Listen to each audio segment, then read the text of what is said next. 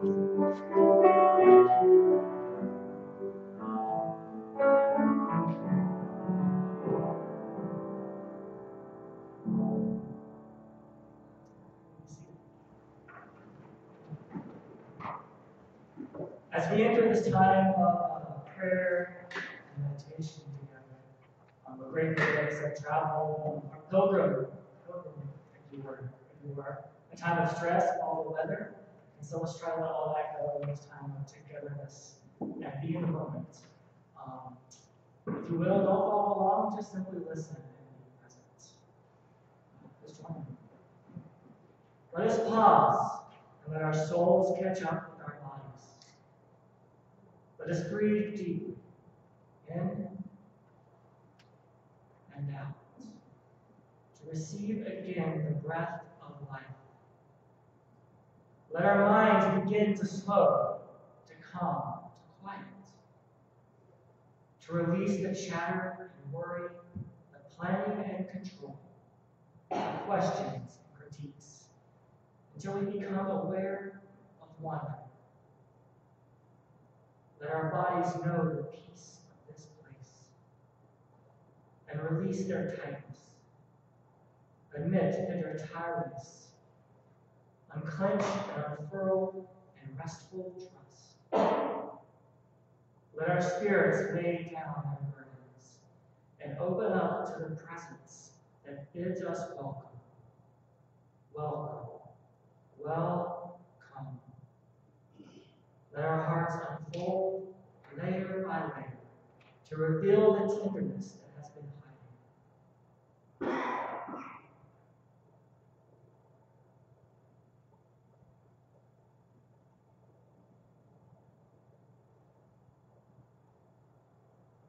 Holy One, you dwell in mystery. You are above and beyond all things, and yet you come to us in the person of Jesus, in the faces of our loved ones and neighbors, in the gentle embrace of friends, in the company of strangers. You know our burdens, our fears, our hurts, and hopes and happiness. You know our passions, our dreams, our resentments, and our hesitations.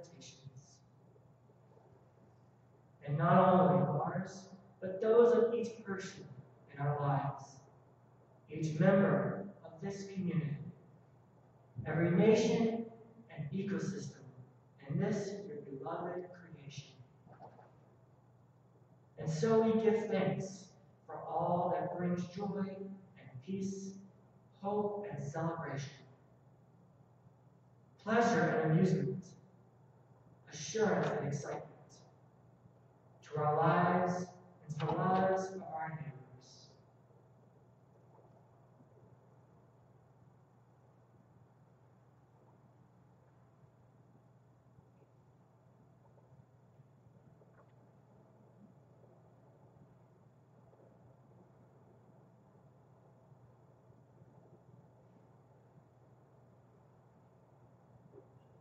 And we offer to you now all that weighs heavy on our hearts, our prayers for ourselves, our loved ones, our community, and our world.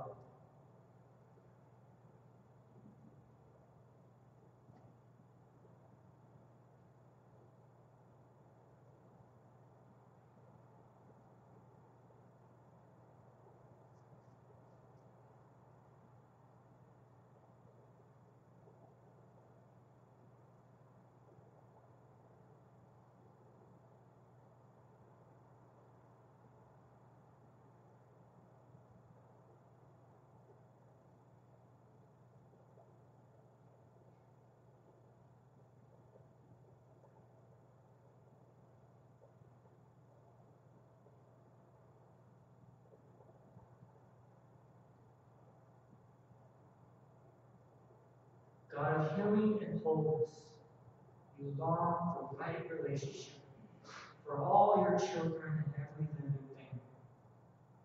We long for that, too, to be whole where we are broken, to live in harmony with ourselves, with you, with our neighbors, and with the world. Yet we struggle for one reason or another, to live out our ideals, to embody your vision.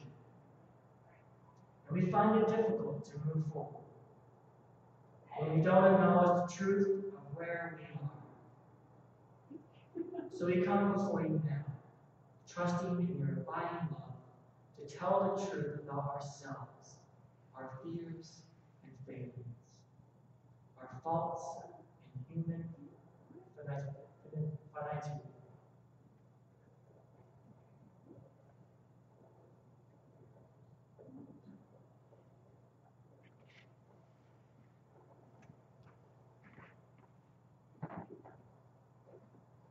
God with compassion.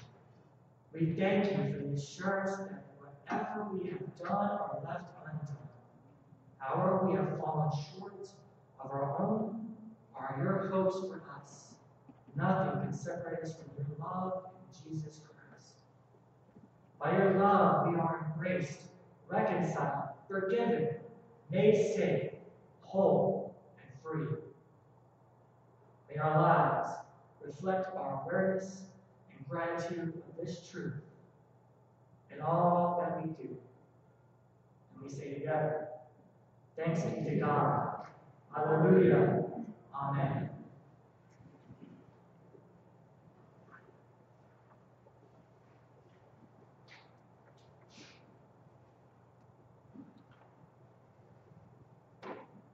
In September of 1937, the world of literature was taken on a journey. A hobbit, 13 dwarves, and a wizard.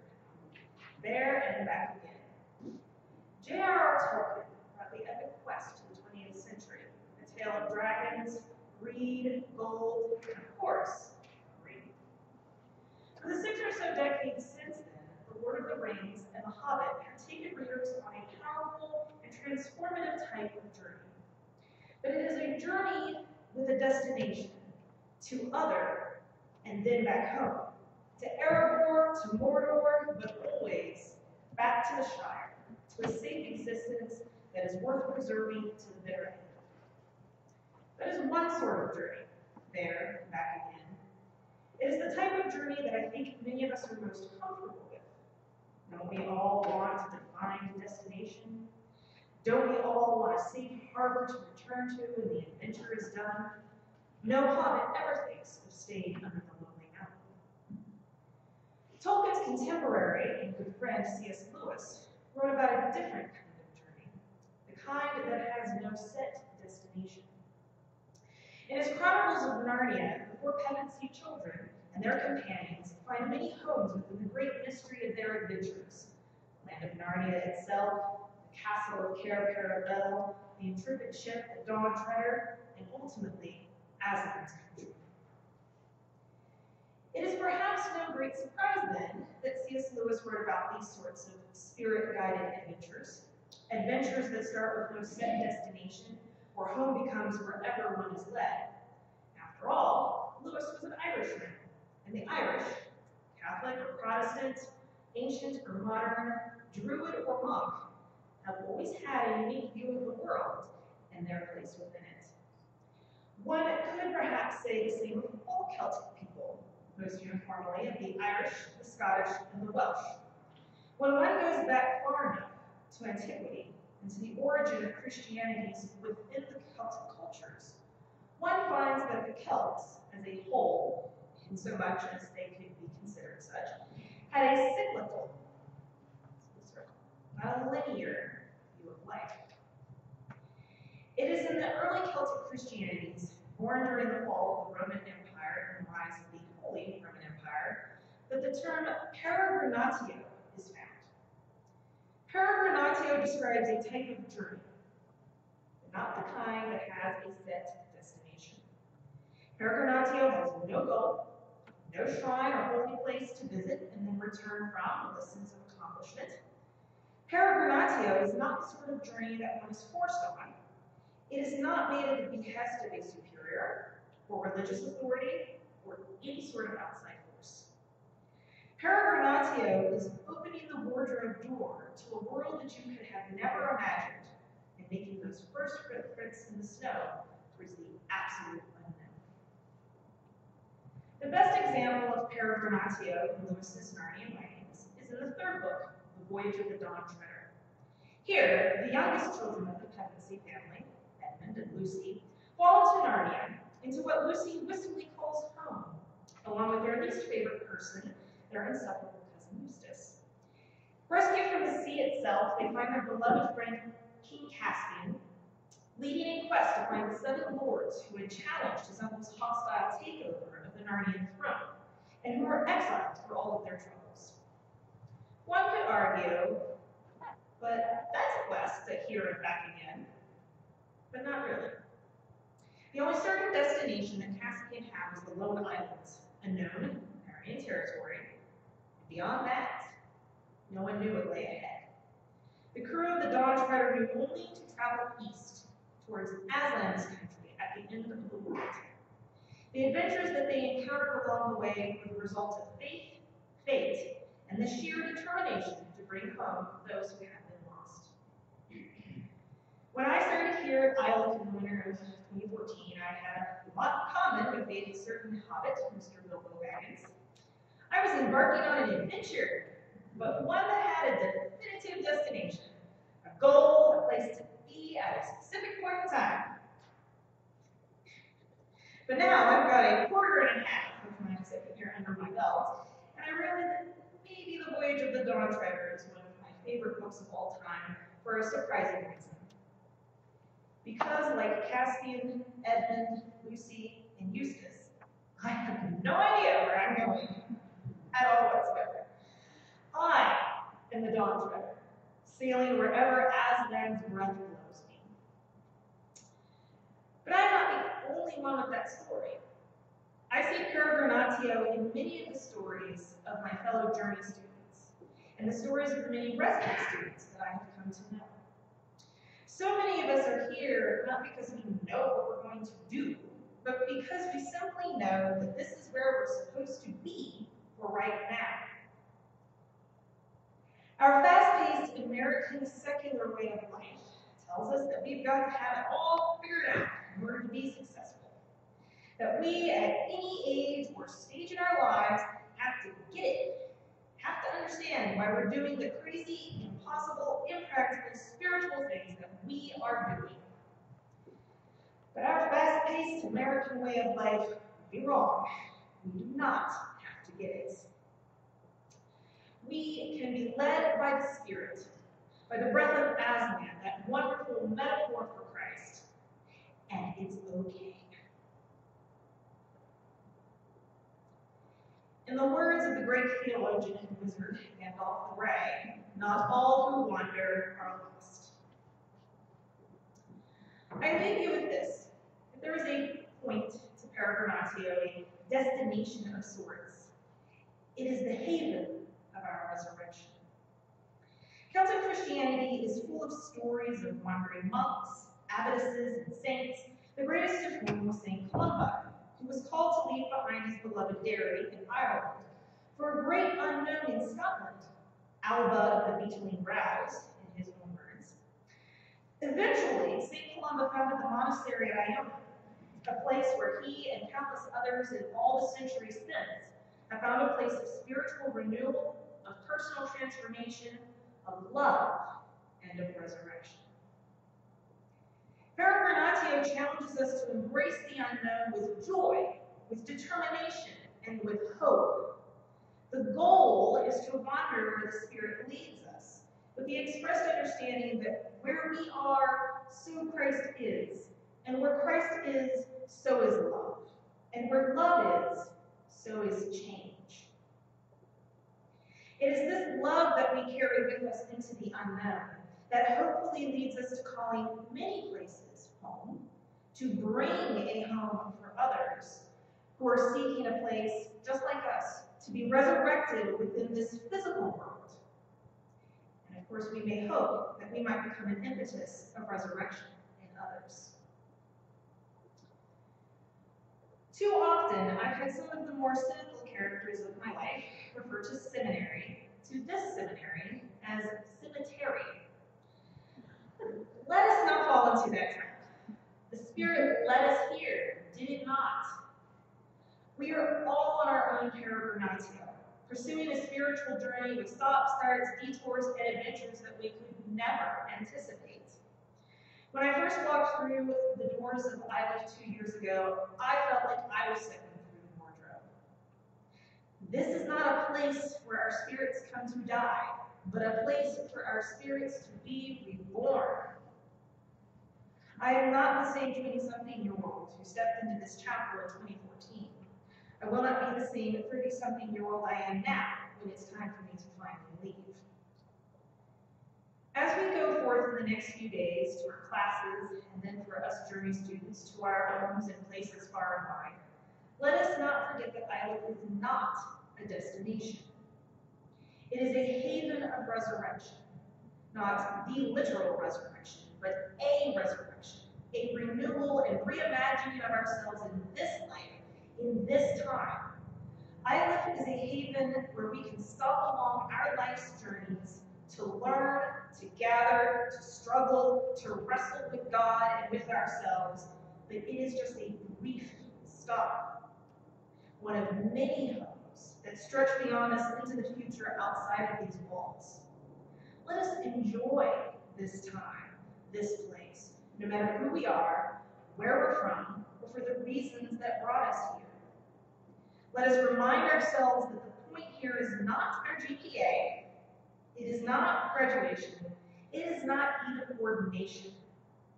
The point is Peregrinatio, the journey, the change, the resurrection, the renewal, however painful all of that might be or might become. Let us linger with one another. Let us love one another. And in the words of the Celtic saints that came before us, as recorded in the Carmina Gadelica, let us pray.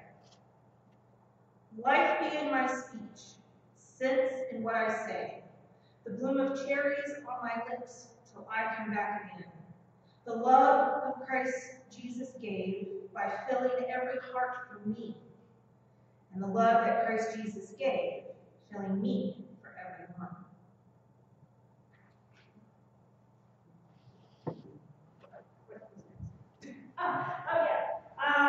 If you can go ahead and flip to your the FWS.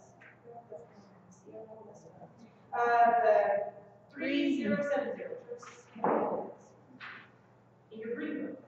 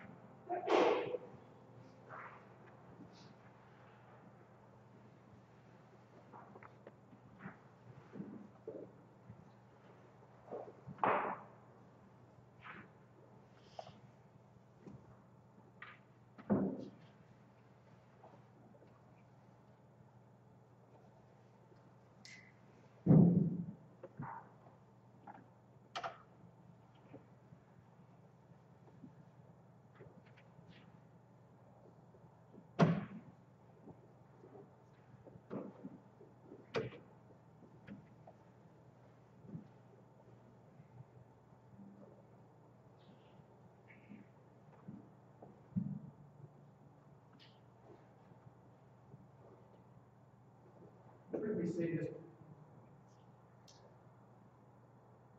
Turn it on, too.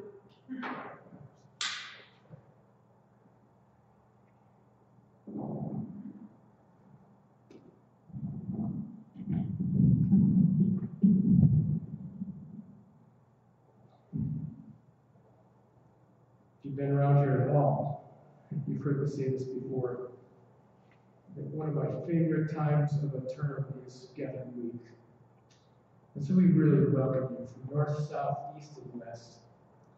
I hope that you know that this island place is your home place, and that we see that wherever you are, that you are always consistently connected to this place, and thus to each other. And today we celebrate communion, and a foundation of that is understanding that deep connection that we have in the faith, through the faith that we share. So welcome home, and welcome to the power and the presence of this table that is always before us, always. May God be with you. Also with you. Lift up your hearts. Lift them up to the Lord. Let us give thanks to the Lord our God. It is right to give our thanks and praise. God of the universe, you are unimaginable light. You spoke into the void and brought forth order and beauty from chaos. You created the earth and all its creatures, life and nature in glorious, diverse harmony. You formed humankind in your image to rejoice in your company and to enjoy with you the good and gentle world that you had made. When we turned away from your loving gaze, you still beheld us as beloved, never failing in your care or companionship. Wherever we have wandered, whatever obstacles we have raised between ourselves and you, you have faithfully journeyed with us, unveiling your purpose, power, and providence, time and again. You lead us out of captivity, fulfilling your promise each day to guide us toward healing and wholeness. And so, together with all who call on your name, all who have journeyed this way before us, we praise you and join in their joyful song. Holy, holy, holy Lord, God of power and might, heaven and earth are full of your glory. Hosanna in the highest. Blessed is the one who comes in the name of the Lord. Hosanna in the highest. We praise you, O God, and the one who came as your Son and anointed Jesus the Christ. He lived for you and for your kingdom, a man of prayer and parable, living among us as one of us, bringing your life into startling clarity. He practiced holy holiness, welcoming the outcast, lifting up the lowly, binding the brokenhearted, confounding those in power. He opened his heart to the world you had made, and the powers of the world so feared the depth of his tenderness and truth that they could not let him live. But in striking down this Jesus, the powers set him free, to become Christ to all the cosmos, illuminating darkness, reconciling enemies, and blurring the line between sacred and secular, mundane and holy, human and divine. On the night before he died, Jesus gathered with his friends for Passover, and in that sacred meal he took ordinary bread, gave thanks to you, and broke it, gave it to his disciples, and said, "Take and eat, this is my body. Though broken, it lives on in you, giving you strength to face what lies ahead. Do this in remembrance of me." And after the supper, he took the cup, gave thanks to you, and passed it to his disciples, saying, "Drink from this, all of you. Like this wine, I have poured out my life in love and forgiveness, signed a new covenant for you and for many. Do this in remembrance of me." And so, God of life, abundant and eternal, as we remember how your life was made visible in Jesus Christ, we offer ourselves in praise and thanksgiving. Let this gift of our life be made holy by the Spirit of Christ that dwells within us, as together we proclaim the mystery of faith. Christ is died, Christ is risen, Christ will come again. Holy Spirit, descend upon us and swirl around us, arise among us and stir within us. Be present for us in this time and place. Bless these gifts of bread and cup. Bless us as we gather for this meal, and bless your global community of kindred spirits, that Christ may abide in us and preside for us and walk beside us as we seek to make real once more his life and ministry in the world. Spirit, make us one with Christ, one with each other, and one with all who take part in the holy work of love. Nourish and sustain us for this day's labor, and give us wisdom to see beyond our own challenges, to glimpse the realm of God, where good has already overcome evil, and all manner of things shall be well. Through your child, Jesus Christ, with the Holy Spirit, in your holy church, we honor and glorify you, our source and seeker, now and forever. Amen.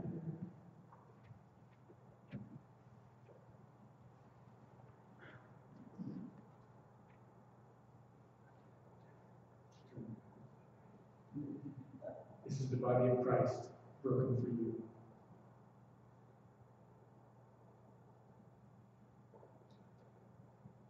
This is the blood of Christ, shed for you.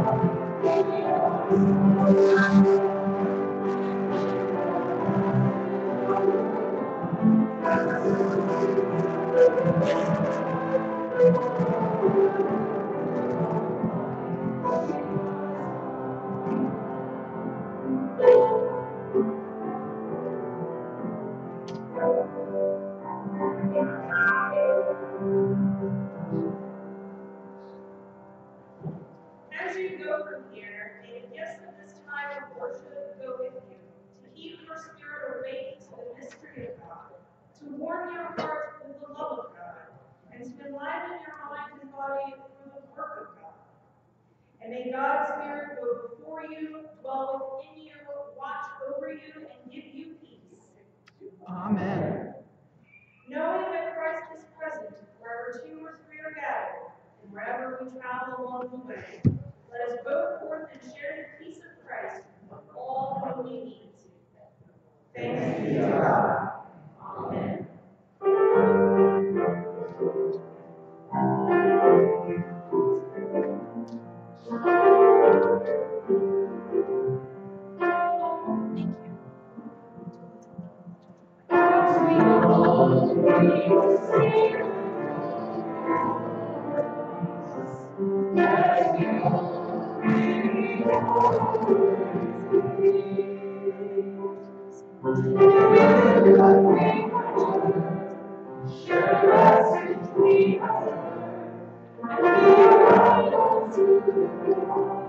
Yes.